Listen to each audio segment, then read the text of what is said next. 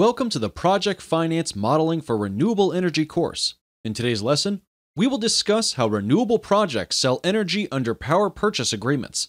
Power purchase agreement, or PPA, is a long-term contract between the energy seller, which is typically an independent power producer, and the buyer, called an off-taker, which can be a private or public utility.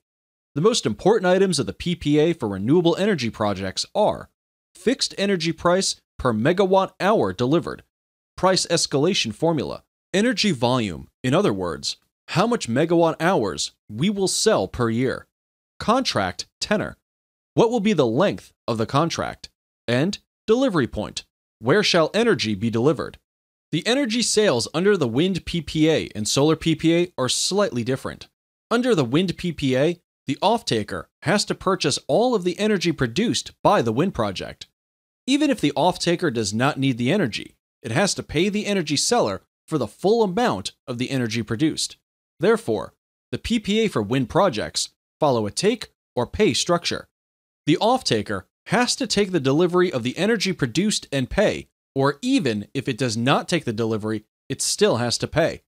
Note that the off-taker requires the wind farm to maintain a certain percentage of mechanical availability of the turbine, which is typically 95%.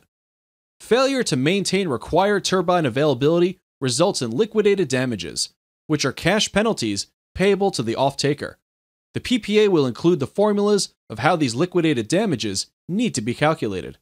If the failure to maintain required turbine availability is not cured within a specified period, an event of default takes place under the PPA, and the off-taker can terminate the PPA. Under the solar PPA, the off-taker must purchase the committed energy output.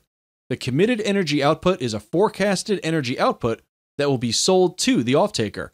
Similar to the wind PPA, solar PPA follows a take or pay structure.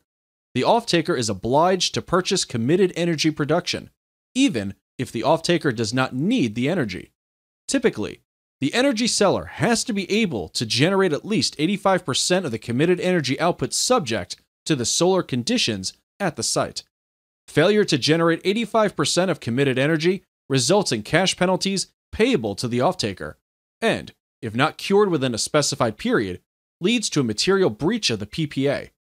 So, the PPA structured as take-or-pay contract creates a long-term, secure stream of revenue for the energy seller, as long as the energy seller is able to fulfill its obligation to maintain guaranteed availability in case of the wind project, or generate committed energy output in case of the solar project. The energy sales is calculated following a simple formula. Energy price times actual energy output times generation curtailment is equal to revenue. Note that for solar projects, the actual energy output has to be within a certain limited range of committed energy output that we mentioned earlier. A curtailment is a reduction in the energy output on an involuntary basis, and it can be compensable or non-compensable. Now, let's take a look at curtailment. Non-compensable curtailment happens due to events outside the control of both the off-taker and energy seller. A typical example would be power transmission grid availability due to maintenance when the grid cannot transmit the energy to the off-taker. A compensable curtailment happens because of the off-taker. It is a situation when the off-taker cannot take the power from the energy seller for whatever reason other than non-compensable curtailment. The PPA will include a provision which describes the off-taker's right to require the energy seller to stop energy generation. An energy seller has to comply with such a requirement. The energy that could have been produced under compensable curtailment is called deemed energy generation in the PPA, and the off-taker has to pay for deemed energy generation, as if the energy has been delivered, and such a payment is called deemed energy payment. Let's review an example of deemed energy generation and payment. Suppose that a wind farm could have produced 26,000 megawatt hours in a year, but due to off-taker's request to curtail 1,000 megawatt hours, the wind farm delivered only 25,000 megawatt hours in that year. The question is, at 10 cents per kilowatt hour, what is deemed energy payment to a wind farm? So, the actual generation was 25,000 megawatt hours. The energy price is 10 cents per kilowatt hour, which is $100 per megawatt hour. and hence energy payment is 25,000 times 100, which is 2.5 million.